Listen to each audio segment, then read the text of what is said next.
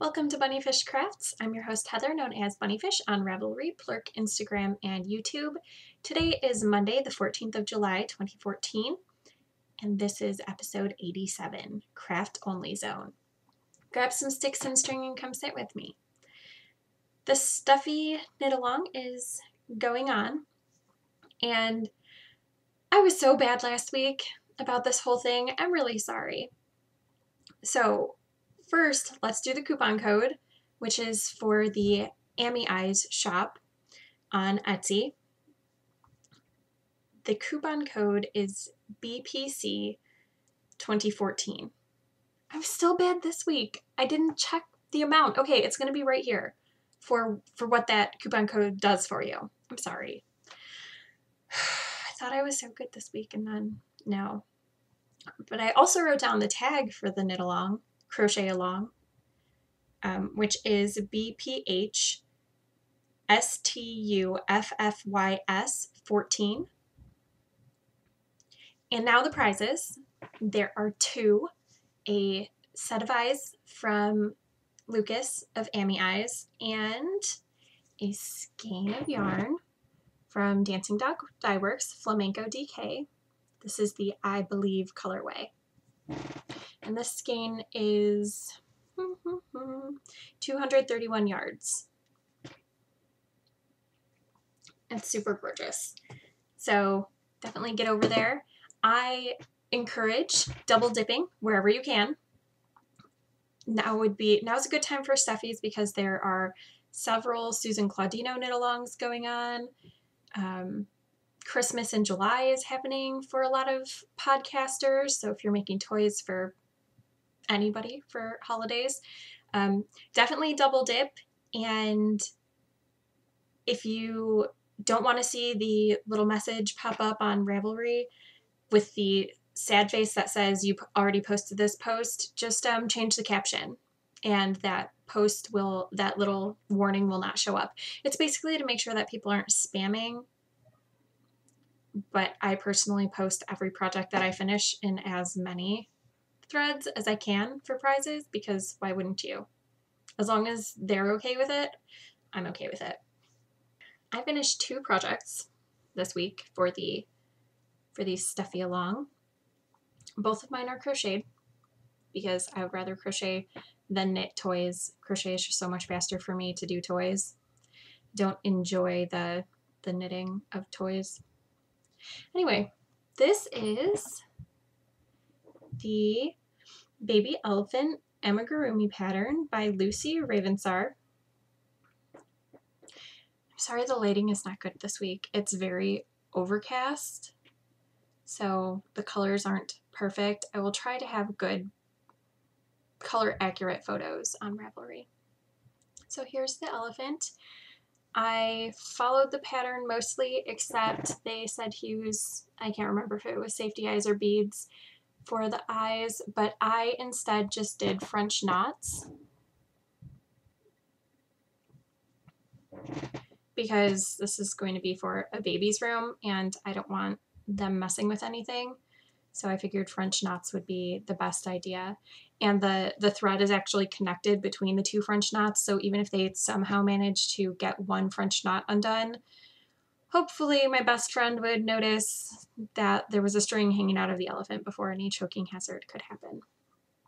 So that's adorable. I made it out of Solar Flare fibers in the Zoria base, which is 2 strands of merino and 1 strand of superwash merino.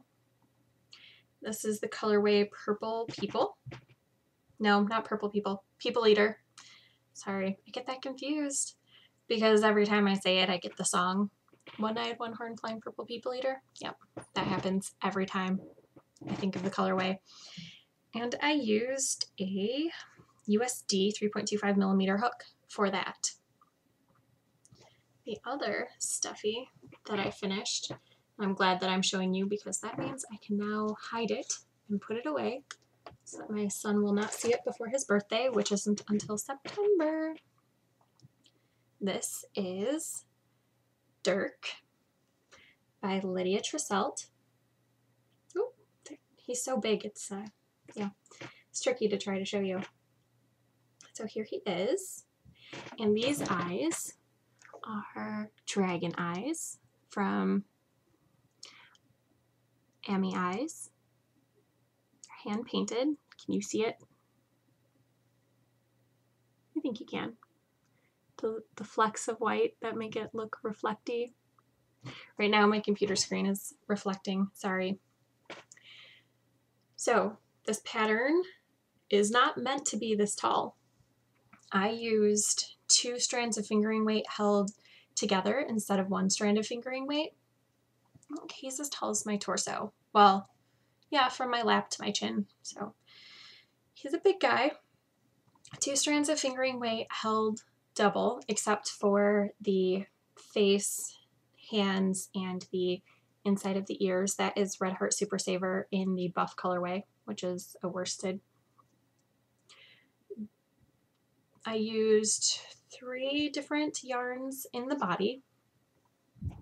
For the hood, the ears, the legs, and the tail, I had an orange cashmere blend sock weight yarn that someone sent for Gabriel. So my hands are getting a little itchy now. They're not breaking out yet, but they're getting itchy. And then I ran out of that somewhere in this section right here. Did I say I did the arms in cashmere? Because I did not. So I had another solid orange, which was Malabrigo, and it was a darker orange, but I don't think you can tell that one of the strands changed color really. And then the other strand held throughout was the Sensations Bamboo and You Bright Multi pattern. I also used some leftovers from the pair of socks that I made for Gabriel at the beginning of the year for the cuff and the spikes and the wings, which are a little bit curled, but I'm not too worried about it because he probably won't notice that they're curled. And then the scarf in the pattern is knit, but I do not knit scarves if I don't absolutely have to, so I just changed it up and crocheted it, crocheting through the back loop on every row so that it would mimic a ribbed scarf. And the scarf is made out of Caron 1 pound in the colorway Forest Floor. So that is Gabriel's birthday present. He's huge, huge. Or she, I don't know. I don't think it'll matter. I'm pretty sure Gabriel will say that it's a boy. So he's finished with over a month to spare. Almost 2 months. Well, I guess when I finished him, it would have been 2 months. Yay! That's because September is awfully close to the holiday season, and I have a lot of holiday crafting, so I figured I'd get that done. So, of course, go over and post your finished objects to the finished object thread. If you have any questions, go over to the chatter thread. I will help if I can, and if I can't help immediately, I will let you know that I am looking for an answer. I only have one other finished object. I finished spinning the merino bats. So this is a 2-ply. I spun one bat as one single and the other bat as another single. It is a progressive, so it starts, 1-ply is this turquoise color, tealy color, with blocks in it, which are purple, yellow, and orange. And then the other bat was this orange color, and then it went into the yellow color. The yellow was small, so I'm going to try to find you a chunk of that. I think you can see. So that yellow color, and then into the teal color. So I split the second bat so that it was mostly an orange section and then in mostly yellow section with a little bit of orange. And I tried not to get any teal in, but of course, you know, it's a bat. And then the third section was teal and yellow. And the last section was just teal. This ended up being about 94 yards from 44 grams. I don't have any intent for this yarn. It's just gonna, I don't know, sit around until something is like, hey, make me, or the yarn says, hey, send me to so-and-so. We'll see what happens with this yarn. I don't have plans yet. I'll let you know when I do, of course. Works in progress. Still spinning like a crazy person.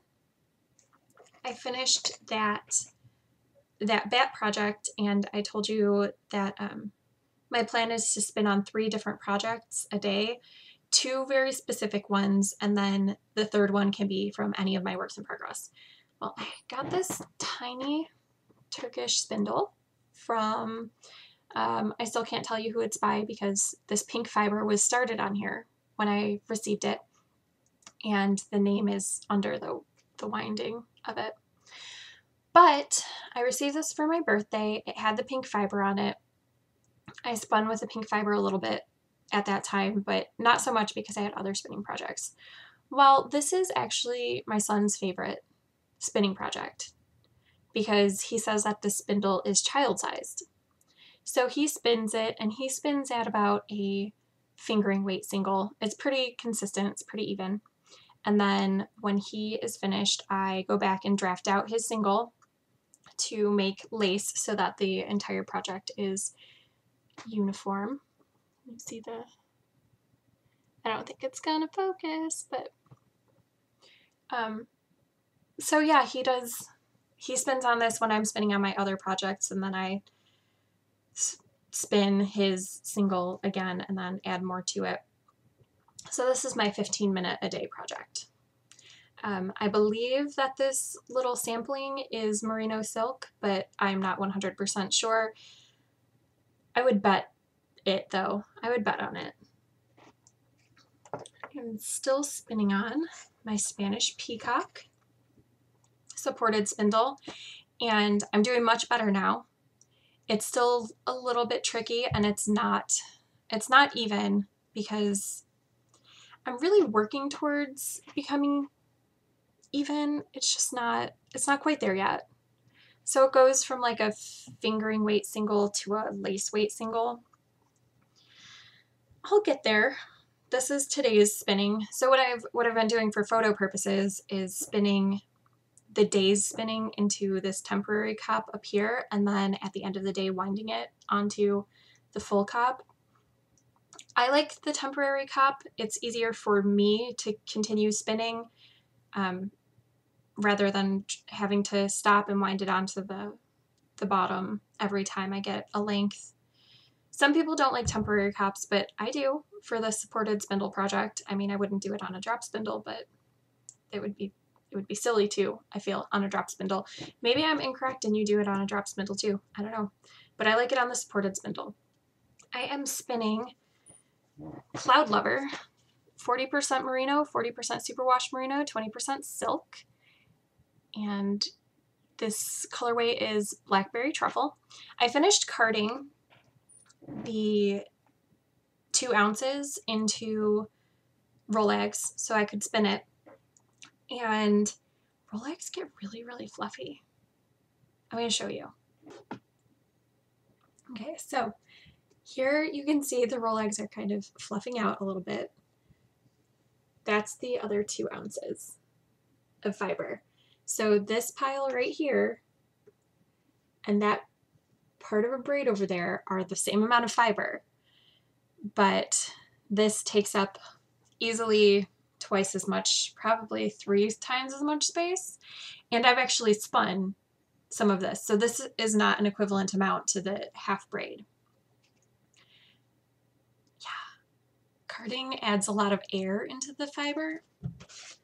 So I'm glad that I decided to split it so that the 2 ounce braid would have the color in it, because I think I would really miss that from the final project. And I'm actually really enjoying the spin on the supported spindle now that I'm getting it. It's still frustrating because I want to be able to just spin exactly what I want, like I'm able to on a drop spindle, and I'm not there yet, which is frustrating, but I'm getting better.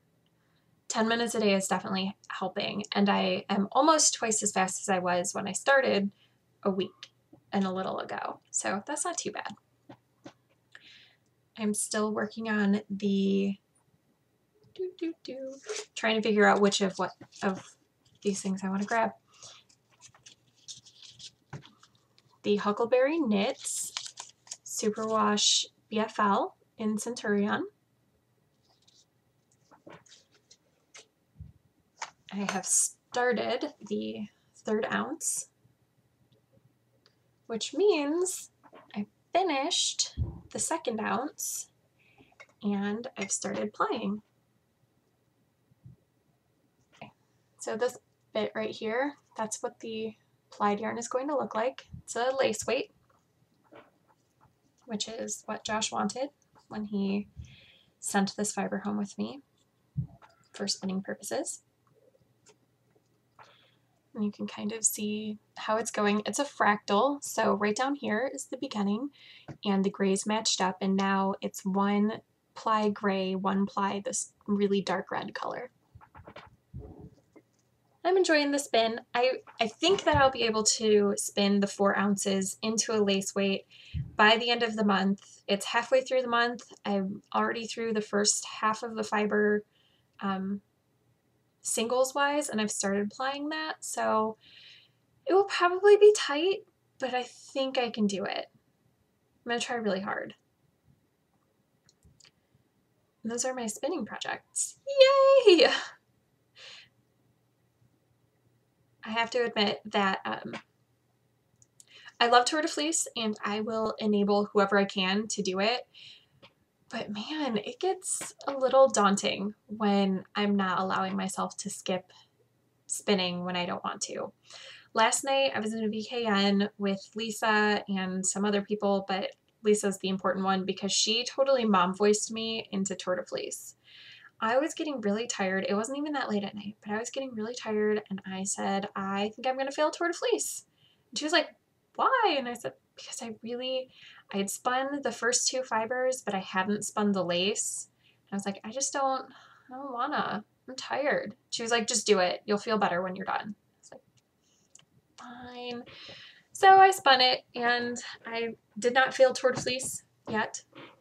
I've done my spinning every day. I am kind of looking forward to the rest day. I don't think that I will completely take the rest day off from spinning. I'll probably still spin the lace because that has, you know, a deadline. But I'll probably take spinning off from the other 2 projects because I'm like, oh, there's so much spinning. I love it, but I don't know. I feel like I need a little break from it. But that's on the 17th. So a few more days of spinning all the projects and then a rest day, which I may or may not take fully. What else? I'm still working on my design socks in this colorway that's so beautiful. The more I knit with this, the more I just want all the things to be made out of this. I want a sweater and a blanket and thigh-high socks and arm warmers and everything. I don't want to make all of those things. I just want those things to spontaneously appear in this color. So this is the bottom of the feet. And I'm super loving this design so much. I think it's my favorite design, but I think every design that I'm working on at the time is my favorite design, so that's good, right? I should really like what I'm working on. I should like my patterns. So this is Solar Flare Fibers in the Apollo base, which is 80% BFL, 20% nylon in the Confetti Silver Cake colorway.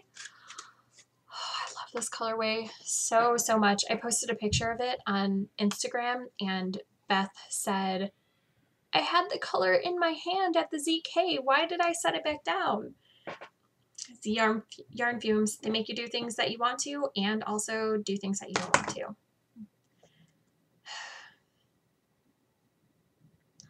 I'm working on a test knit for Lisa. I have to keep referring to my show notes because my desk is super full and I will forget something if I don't look. So here's the bottom of the feet. I'm doing it 2 at a time, toe up. It's toe up pattern. And I'm really enjoying this pattern. I'm not very far yet, but I think that it's going to be really nice. I am knitting this out of Toe Footsies the, I don't know if it has a colorway. I don't see one. Number 743. And I didn't even think when I was talking with Allison about the prize that she won, we agreed that I would make her socks. I didn't even think, because Toe Footsies has 2.5% chitin, I don't know how to pronounce that, chitin, which is a fiber from shrimp and crab shells. I didn't even think that maybe Allison might be allergic to shellfish. I'm still going to knit this test knit in this yarn, but if Allison is allergic to shellfish, then I will be making her socks out of a different yarn.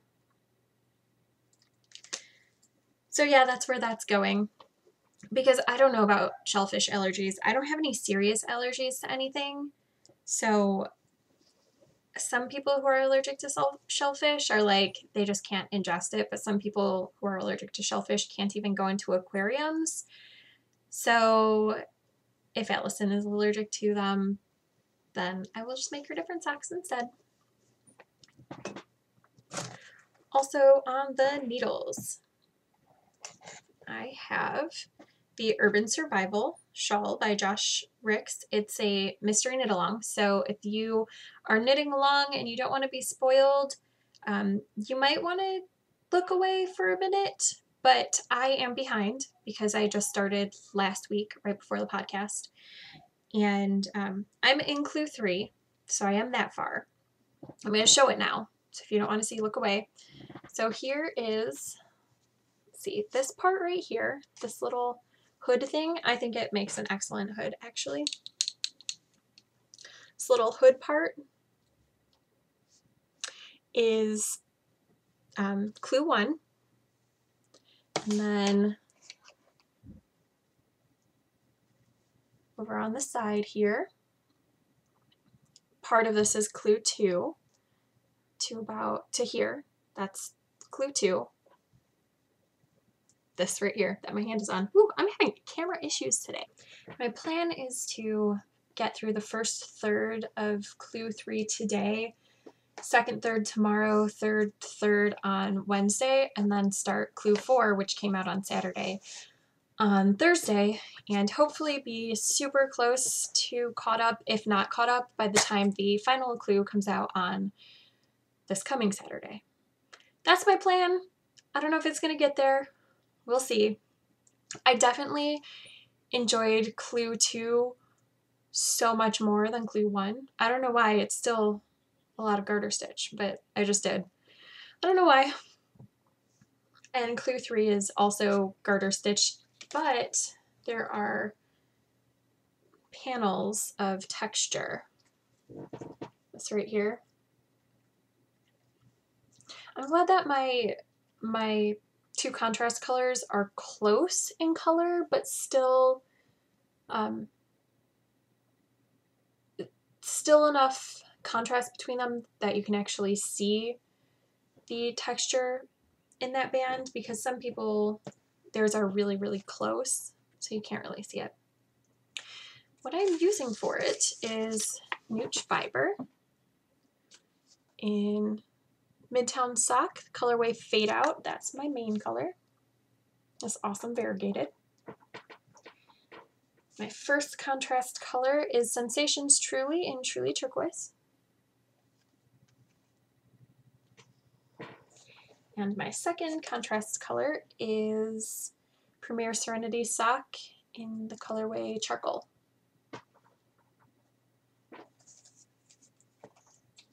I'm using US size 4 3.5 millimeter needles for that. And I also started another toy, another stuffy. It doesn't look like much yet. This is the beginning of the head for the panda that I'm making, which I am using the Rocco the Raccoon pattern by Lydia Trisselt to make this panda. I am going to be changing the tail and the color scheme but mostly using the pattern because it has a little mask, which I think is perfect for the panda. So, especially since pandas and raccoons are cousins. That is what I'll be using. Right now, I am using 716 knit, 716 sock, undyed yarn. It's leftovers from the first Dirk the Dragon that I made. Jenna sent me her yarn to make her a dragon and said I could keep the leftovers, so I have enough for the face and the hands of the raccoon. I don't think I need it anywhere else because I think the ears are not flesh colored. So I'll definitely have enough for this panda. And I decided what I'm going to do. I can't remember if I told you about this on the podcast last week or not. My sister said that it would be cool if it was my idea, but she agreed with it. If the black spots on the panda were not actually black, but if I made them this purple color. So I'm using this leftover ball of yarn. I made a pair of socks for Steve using this, and we bought 3 balls because the first pair of socks I made for him, we needed 3 balls of yarn to make. But this pattern was different. The first one was heavily cabled. So when I bought this, I didn't know much about sock yarn usage for socks for Steve, but I used less than 2 balls. And then the leftovers from that I used in the temperature thigh highs. And then I still had this whole ball, this whole 50 grams left over. So I'm going to use it to make the panda for my sister. And I'm going to use all the darker purple stripes for the black. And then I'm thinking, and this might be totally insane. This is probably totally insane, but whatever, I don't care. This white-ish stripe, it's not actually white. It's a very pale purple. But I'm thinking of cutting out all of those stripes from this yarn and using it to crochet the white parts of the panda. I don't know if it'll work. That might be totally insane, but that's my plan right now. I don't have any white sock yarn, and I really don't want to go out and buy a skein of sock yarn only to use like a quarter of it and then have it sitting there with no purpose. And I just don't want to buy yarn if I don't have to right now. So that's my plan. We'll see how that works. I'm using a USB, which is 2.25 millimeter hook to make this. And those are all of my works in progress. Does that feel like a lot for you? That feels like a lot for me. But I actually have a couple other works in progress. I just didn't work on them this week. Not enough to talk about. So sock yarn blankets. I have decided, because I'm getting very close, I have decided that I'm going to work it in chunks instead of working it across. That way it's easier to show you because it's getting kind of big. So these yarns right here, all of these stitch markered yarns, let me hold it up so you can see them all. These are ZK yarns. So these 1, 2, 3, 4, 5, 6, 7, 8 over here. So all of these are ZK yarns, and I think that it's another 2 squares taller than this, maybe 2 rows taller, and then it'll be 3 rows taller. I don't know, it's very close to the top. This height is close to the top, but you can see that there's all that space left down there. And then on the other side, I have leftover project yarn that I'm using. And this side is much smaller because I have a lot of ZK yarn and I'm not finishing projects every 10 seconds. So this is the orange Malabrigo that I used in Gabriel's Dragon. This is the multi-bright color that I used in the dragon, and this is the Regia hand dye effect yarns in Marine that I used to make the second pair of cake socks. So I'm up to 650 squares in the blanket, which means There are only 128 squares to go. That is not that much. I mean, it's still a lot, but that's not that much. Especially with this whole celebratory square thing, it's kind of excellent. And I also did 11 hexapuffs, which brings the total up to 201. You guys, I've made 201 hexapuffs since I started that. That's crazy. That seems like a lot. I don't know exactly how I did that. Okay, so again, I have project hexapuffs. So marine, bright multi. Oh no, this isn't bright multi. Oh, I didn't. Oh. No, it's okay. I thought maybe this was cashmere, and then I realized that I used all the cashmere on the dragon. So this is bright multi. The pink stripes are, and then the orange stripes are the Malabrigo. I striped it because celebratory hexapuff, as one does. Here's another celebratory hexapuff. Just add a little texture to one corner. This is the Malabrigo. And then these are all yarns from the ZK. This is a celebratory. I'm pretty sure that this is all leftover Malabrigo lace that Josh knit the sweater out of. Pretty sure that all three of these colors are. I know that they are all three Josh leftovers. So I made that hexapuff. And then, oh, I'm a liar. This is project leftovers. This is the 5x5 by Jenna. 716 knit. Yeah, 716 knit, 716 socks, 5x5. These are ZK yarns. So I don't know what they are, just that they're awesome, and lovely people gave me their leftovers for my project.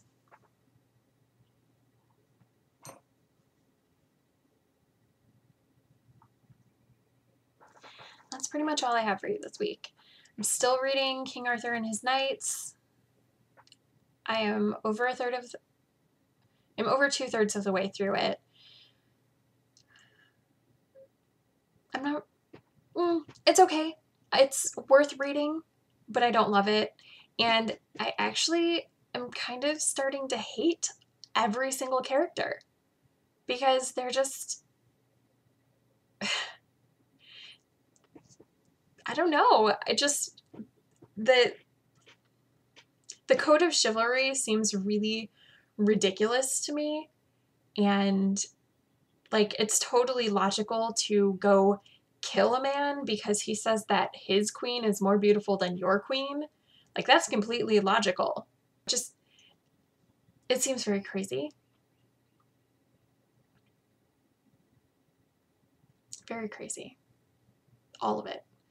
So that's what I'm reading. I picked up a book from the library, but I didn't start reading it yet.